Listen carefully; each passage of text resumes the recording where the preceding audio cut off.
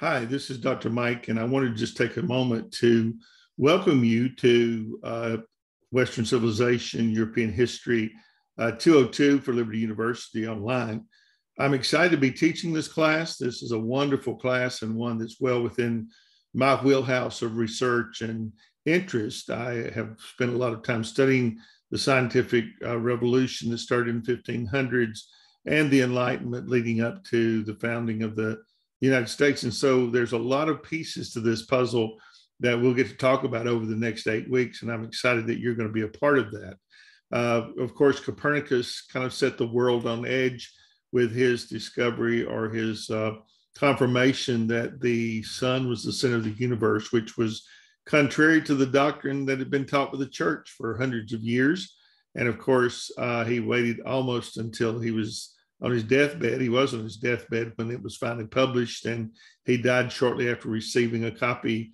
And so from there, Kepler in like 1540s confirmed his findings through the use of mathematics. And then in the 1600s, Galileo used the telescope to confirm that. Galileo, of course, was called up in the Inquisition for his teaching of this sun-centered universe. And luckily, the Pope at that time was his boyhood friend from Padua that he played ball in the streets of the city with as a kid.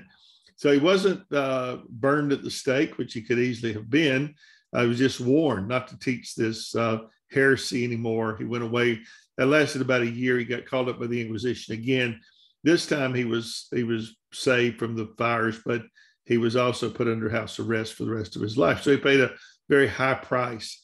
From Copernicus, we go to Newton, and of course, then on to Darwin. There are only three, in the words of Thomas Kuhn, only three events in scientific history that we call a revolution.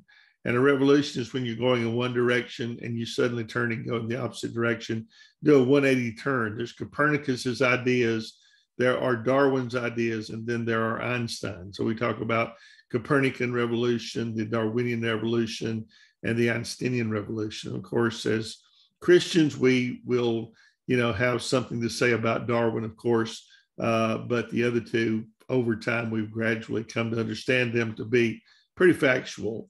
So we have a lot of great things to talk about. You'll get to talk about creation and evolution in our first discussion board. I look forward to engaging that with you as we move through the 8 weeks of some great learning.